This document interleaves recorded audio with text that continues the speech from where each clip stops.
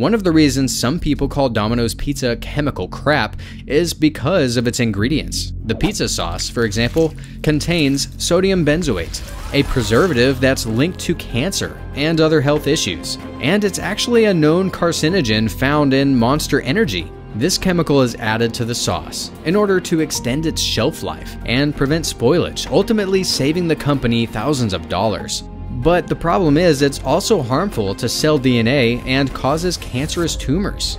Another reason for the crappy label is the use of flavor enhancers that are anything but natural, such as the controversial monosodium glutamate, which many of you might know as MSG. All of this contributed to Domino's establishing its flavor profile: cardboard.